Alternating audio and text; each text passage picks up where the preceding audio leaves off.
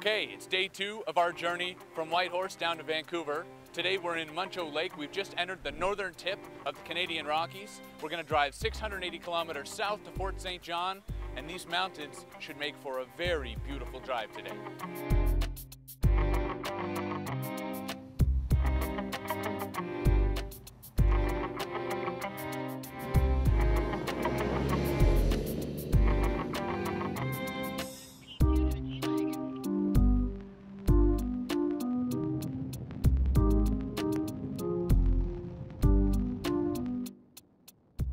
This stretch of the highway really is amazing. I mean, it's twisting between mountains, and every 30 seconds you've got a completely new view that really just takes your breath away. And if it's even possible to get bored of these mountains and these views, you know, every once in a while there's a moose hanging out at the side of the road, hanging out with its young, and they're just, you know, looking for the foliage that's buried beneath the snow.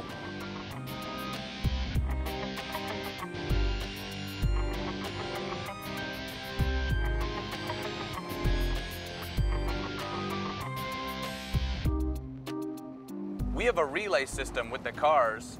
There's a lead car up front that alerts us anytime a truck like this is coming up, so that we're not blind to it as it comes around a corner.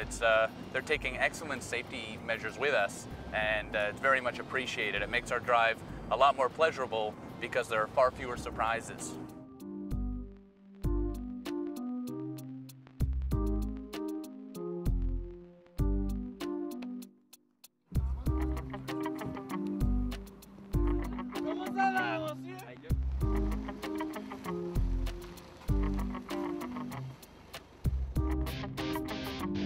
Actually, the preparation was not as elaborate as people would think. I mean, we knew that we wanted to do the Alaska Highway and the Dempster Highway up to Inuvik and a little bit of the ice roads.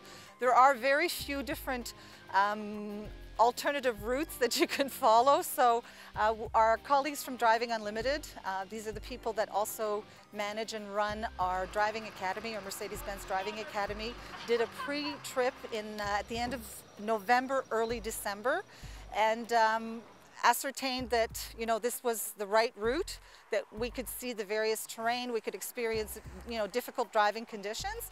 So they came back the first week of December and we said, it's a go.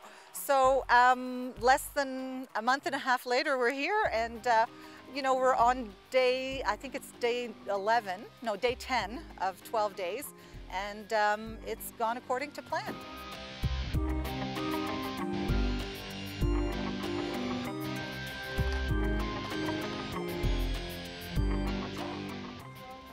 We've arrived in Fort St. John.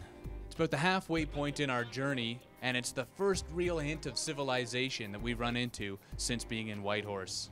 I've got a comfy bed to sleep in, and when I wake up in the morning, the first thing I'm gonna do is go hunting for a Tim Hortons.